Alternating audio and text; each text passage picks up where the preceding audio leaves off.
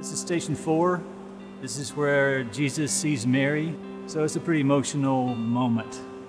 We heated the bronze, put that on, made it totally black, and then with Scotch pads we rubbed back the surface to highlight it, bring out some of the high points and the skin tones on the piece. And then you just apply the green patina, rub that back to get some highlighting.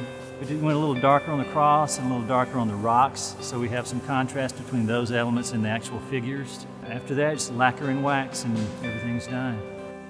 George Lundeen and his crew and Jane and myself went and we evolved this patina process so that we all work with the same palette. We're using the same basic chemical mixtures and potencies, the same basic steps and processes, but how the artist highlights, how the artist accents is unique to each artist. When you come down the path, you'll walk into this station's area where you see, Jesus and Mary in profile reaching toward each other. You'll be able to walk all the way around and see the whole composition from every angle. I think it's going to be pretty emotional. This particularly is a very emotional station. I can't imagine what it's going to be like to experience watching the first group of people walk down the path and experience the totality of all of the stations in situ.